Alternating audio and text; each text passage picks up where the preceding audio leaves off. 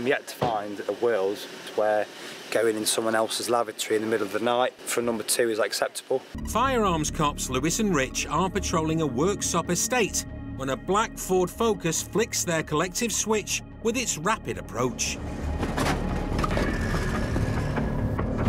Their instincts say it's worth a closer look, so they spin round and hit the blues and twos. But the Focus is off like a shot, failing to stop. The driver goes lights out as he weaves through the estate at speed. Telltale brake lights give it away when the Focus hangs a left. The boys race to catch up, only to find it's pulled over. There are 3 passengers inside, but the driver's done one.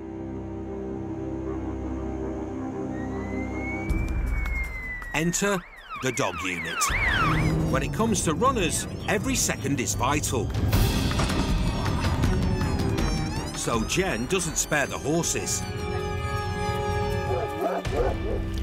Apparently, the car belongs to one of the girl passengers who let a random bloke drive them home.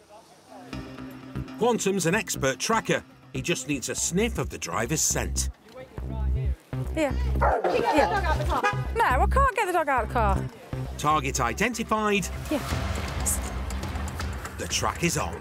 Jen and Quantum have tracked a scent Where is it?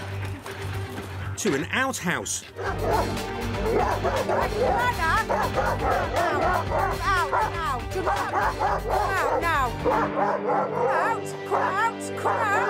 Don't make any sudden movements. Turn around and walk that way. I've been on the toilet, love. Walk that way. Lewis! He was found a short sprint from the spot where the pursuit ended, but denies driving the Focus. I've said a poo on the toilet, mate. He claims to have been answering the call of nature.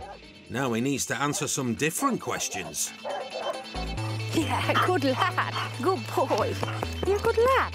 Oh, yeah, he's a clever lad, aren't you? While clever lad puts his paws up, Lewis gets down to business, and it turns out the owners of the toilet the hideaway was found in have no idea who he is.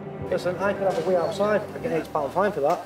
I have a poo, indecent exposure. So you can't go to someone else's toilet, can you? No, but what's the crime in that, mate? If I do it anywhere else, I'm getting them done for indecent exposure.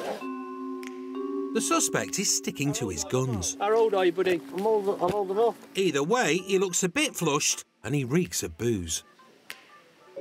What I need you to do, form a seal around the end, one long continuous breath. That, mate. Why am I going to provide a specimen of breath, knowing that I'm drunk, looking at a chance of going to jail, like for whatever? Me. I've been drunk as I've been in the toilet, a dog's come in, they've bit my arm off, and then they're all accusing me. He hasn't bit you though, has he? No, I come out, and then they say, you've been driving that car, and I'm like, which car? But I haven't been driving, love. OK, well, we'll sort that out at the station when we sober, can't we? So am I getting arrested or what? I'm getting locked up? Yeah, you're locked up. We're waiting for someone to come and take you down to the police station. Love, that is a joke.